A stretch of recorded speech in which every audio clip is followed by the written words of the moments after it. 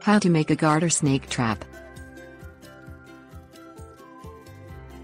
Whether a garter snake is in your house or your yard, removing garter snakes gives some people peace of mind. Although they can bite people, these non-venomous snakes only eat small animals, including aquatic invertebrates, worms, small lizards, baby birds and small mammals. Garter snakes grow up to 3 feet long, but their girth remains narrower than most snakes.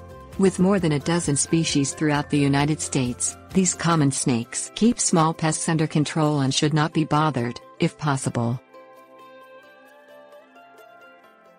Things you'll need: glue traps, glue or staple gun, plywood, vegetable oil, mesh fencing, stakes, shovel, bucket, mat or cloth, gloves. Inside.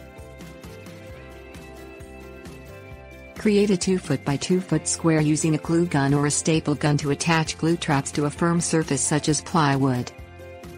Lay the trap against the wall where the snake will likely cross. Check the trap at least once a day. Move the entire trap outside once the snake is caught. Pour vegetable oil on the garter snake to break down the glue and release it. Outside. Construct 2 sets of mesh fencing at least 2 feet high and long enough to parallel the width of the area where the snake has been located. Place the fences in a V shape but leave a 1-foot gap between the 2 fences. The fences funnel the snake to the gap. Bury a large bucket until the rim is level with the ground. Cover it with a material such as a mat or cloth, which easily falls into the bucket. Check the bucket often because other animals may fall into this trap.